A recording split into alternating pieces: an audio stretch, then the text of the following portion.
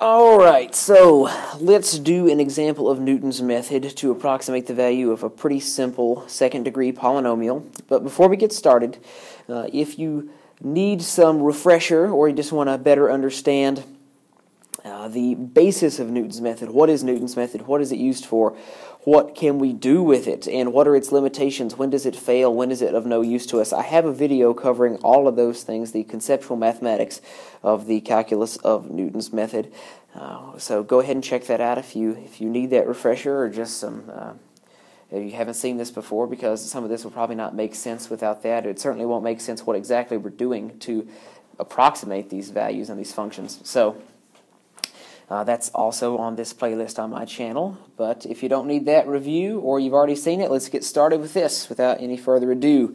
So let's approximate a pretty simple function. Let's look at the function f of x equals x squared minus 2. All right, that sounds pretty good to me. And let's have an initial x1 of 2 sounds good to me.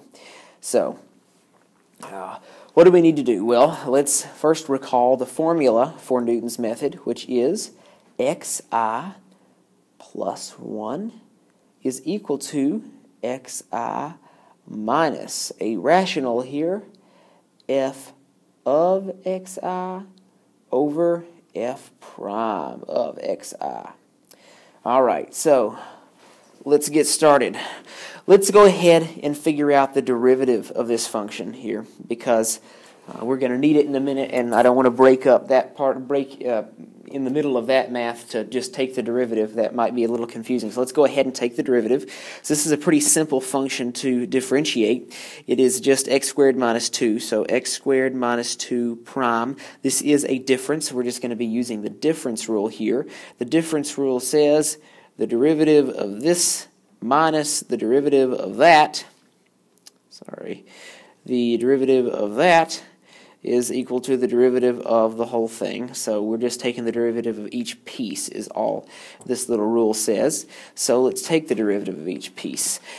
What is the derivative of x squared? Well, we're just moving this 2 down in front, so the derivative of x squared is just 2x, and the derivative of negative 2, well, negative 2 is just a constant, and we remember c prime, or any constant prime, or the derivative of any constant is always 0, so we're subtracting 0 here, which just means that basically for the purposes of what we're doing, we can just ignore it. We don't need to worry about it. Subtracting 0 means nothing. So our entire derivative for this function here is just 2x. So let's put this in our arsenal here on the side, that f prime of x is equal to 2x, so that we can go ahead and use that in a minute. Let's free up some of this space here so that we can work and try and be as coherent as possible in this little space as possible. All right, so let's go ahead and compute our first iteration, which, since we were given x1, we're going to compute x2.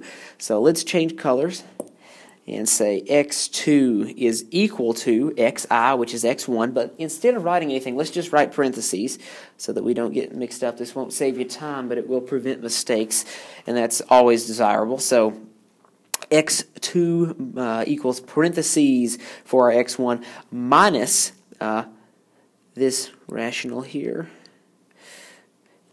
f of xi, which is just our original function here. So parentheses squared minus 2 over our derivative, which is right here, of course, which is just 2 parentheses. All right, so a really nice derivative, a really simple original function, so this should be pretty clean, at least for a while. So, all right, here, what are we going to plug in here for our xi? Well, this is x2, so we're going to be plugging in the value from x1, which is just 2, so we're going to put 2 in all of that. Looks like a 3, doesn't it? We're going to put a 2 in all of these little parentheses here. And now we're just doing simple arithmetic. So x2 equals 2 minus, well, 2 squared is just 4. Minus 4 minus 2 over 2 times 2, which is 4. So this is just 2 minus, come on. All right, 2, I can't write today, can I? 2 minus 4 minus 2, which is just 2 over 4. Well, 2 minus 2 fourths just equals 3 over 2. So, ta-da, we have our x2. So our x2 is just equal to 3 over 2. So let's erase this and keep our x2 over in our arsenal over here. So we can remember that it's 3 over 2. And we can write that down over here underneath our prime. We have xi. Let's go back to white. We have that x2 equals 3 over 2. So, cool, we've got all that. Okay, now we're going to compute x3. We're only going to do 2 iterations of this function, which in this case means going up to x3. So there's not much work to be done before we can be completed with this problem. So, all right, let's compute x3. So x3 is going to be equal to, we're using our x2 this time for our xi, so parentheses, once again, let's just stick with that. That's probably the smarter idea. Minus, and we'll draw our rational here again, our f of x on top, so parentheses squared minus 2, and our f prime of x on the bottom, so 2 parentheses. Change our colors here for emphasis and write in our number. So we're going to be writing 3 over 2 in each of these little boxes, these little parentheses here. So 3 over 2. All right, now this math isn't difficult, but it's going to take a while to do all this kind of stuff. So I would just recommend plugging it into a scientific calculator. So I'm going to do that just to save us some work here. If you've made it to calculus, we probably don't need help figuring out how to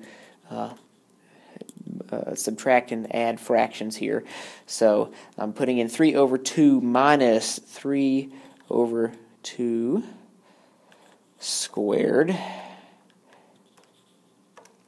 minus 2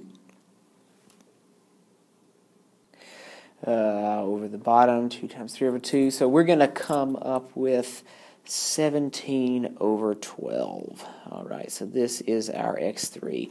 So now that we're done, since we only care about doing 3 iterations, let's go ahead and take a decimal approximation with our calculator of this number, which is 1.416, repeating on the 6 for a while. Well, it's actually not repeating because we're actually going to end up hitting a 7, so 6 ... would be more appropriate. So, all right, right here is our answer to this problem for our x3. So we'll put that over here in our packet of information on the right. Our x3 is 17 over 12, or approximated at this value.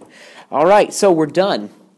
Now, isn't it interesting, though, how such a simple little polynomial function, I mean, f of x equals x squared minus 2, it's a very easy thing just to graph in your head. It's pretty easy to play around with without doing much work.